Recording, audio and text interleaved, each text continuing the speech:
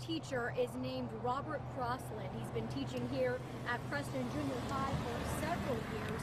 And according to some parents I talked to, feeding live animals to his reptiles in front of students is nothing new. What I have learned in the last 4 days is disgusting. It's sick. It is sick. Local animal activist Jill Parrish is the one who contacted police after a teacher contacted her last week about an incident involving Preston Middle School science teacher Robert Crossland. I'm not going to allow this to be swept under the rug because I know exactly how it works in small towns. According to Jill, it was after hours on Wednesday when Mr. Crossland fed a live puppy who was reportedly sick to one of his reptiles. He has a snake and a snapping turtle. Apparently, teachers could hear the puppy screaming from across campus, and it all happened in front of students. Allowing children to watch an innocent baby puppy scream because it is being fed to an animal, that is violence.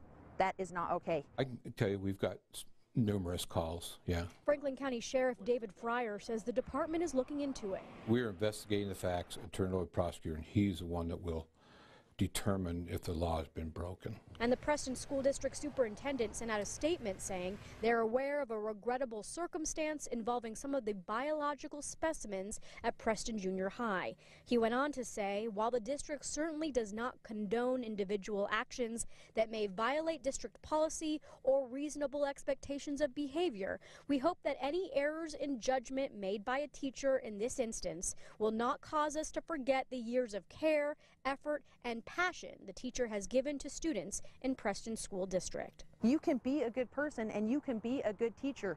What you did is not okay and it is against the law. Jill, who had Mr. Crossland as a teacher herself, says this has been going on for years. She says he'll offer extra credit to students who bring in an animal for his reptiles to eat.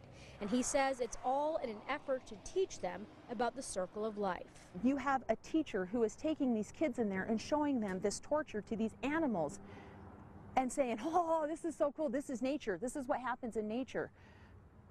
How is that not screwing with these 12, 13-year-olds' minds? The superintendent tells me that Mr. Crossland is still employed here at Preston Junior High, and while the incident is under investigation, he has not been placed on administrative leave.